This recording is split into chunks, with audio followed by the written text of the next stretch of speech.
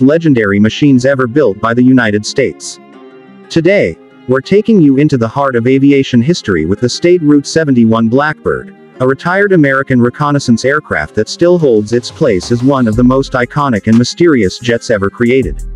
The SR-71 wasn't just a jet. It was a technological marvel, an engineering masterpiece so fast, so high-flying, and so secretive that even decades after its retirement, it continues to inspire awe and wonder. Built for one purpose: to spy from the edge of space, the SR-71 Blackbird flew higher than any fighter jet and outran every missile that tried to catch it. And in this video, we're going to explore everything about this legendary machine: its top speeds, its stealthy shape, how it was built, how it avoided enemy attacks, and of course, how much it cost in US dollars, both then and now. The SR-71 Blackbird was developed in the 1960s by Lockheed Martin's secret Skunk Works division, led by the legendary aircraft designer Clarence "Kelly" Johnson.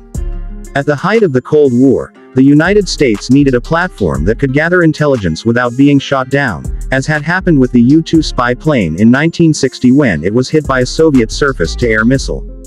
The answer was a jet that could fly at speeds exceeding Mach 3 and at altitudes above 85,000 feet, making it practically untouchable by enemy defenses of that era. The very look of the SR-71 Blackbird is enough to tell you it wasn't ordinary. With its sleek, long fuselage, sharp chines running along the body, and two massive afterburning engines sitting in nacelles along the wings, it resembled something out of a science fiction movie.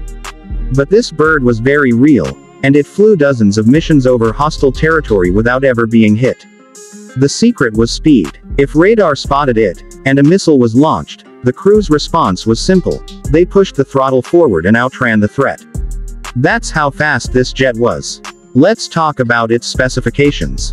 The SR-71 was powered by two Pratt & Whitney J58 axial flow turbojet engines with afterburners. These were not normal jet engines. They could operate continuously at afterburner for the entire flight, which is something most modern fighter jets can't do without destroying their engines. These engines allowed the Blackbird to cruise comfortably at Mach 3.2, or over 2,200 miles per hour.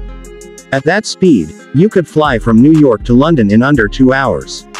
Now here's the incredible part.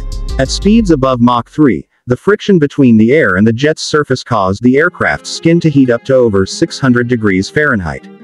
In fact, the aircraft would expand in flight. That's why when it was sitting on the ground, the SR-71 often leaked fuel. The panels didn't fully seal until it was heated up at high altitude. And that's not a flaw. That was part of the design. Because it flew so fast and so high, the SR-71 needed to be made from materials that could withstand intense heat and pressure. That's why much of the aircraft was built from titanium, a rare and expensive material.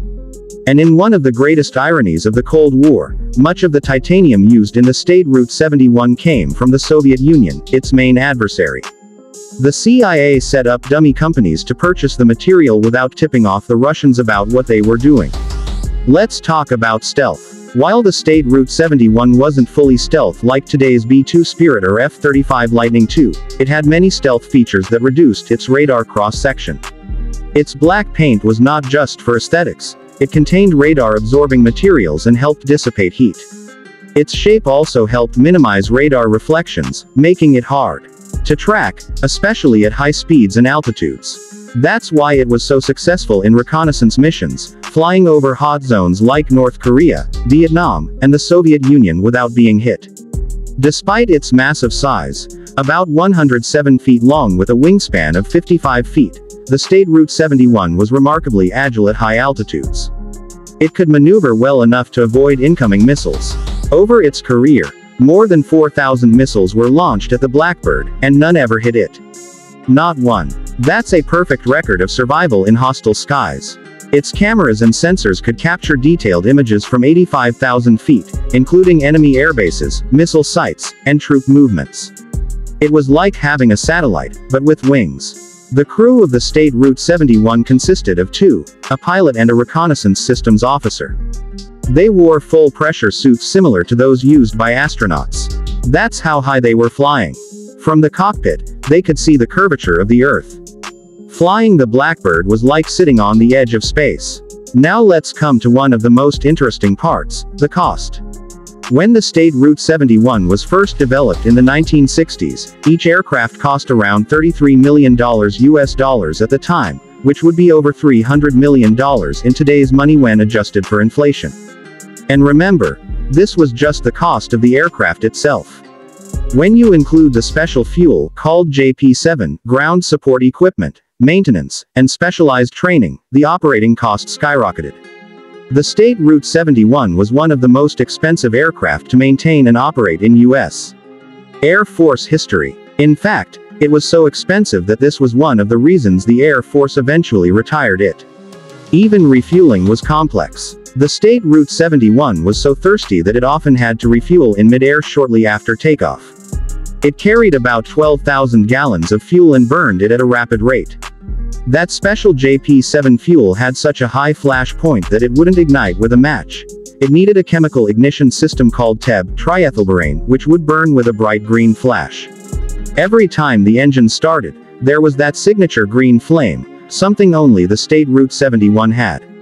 A total of 32 state Route 71 aircraft were built, and 12 were lost due to accidents, not enemy fire. That's an impressive safety record, considering the extremes these planes operated in. The rest are now museum pieces, on display at places like the Smithsonian's Udvar-Hazy Center, the Museum of Flight in Seattle, and the U.S. Air Force Museum in Dayton, Ohio.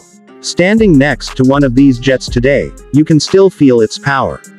It may be silent now, but the presence is unmistakable. The state Route 71 was officially retired in 1998, though some brief reactivations occurred in the 1990s. When satellites became more advanced and drones started emerging, the need for manned reconnaissance jets declined. But to this day, no operational aircraft has matched the Blackbird's combination of speed, altitude, and survivability.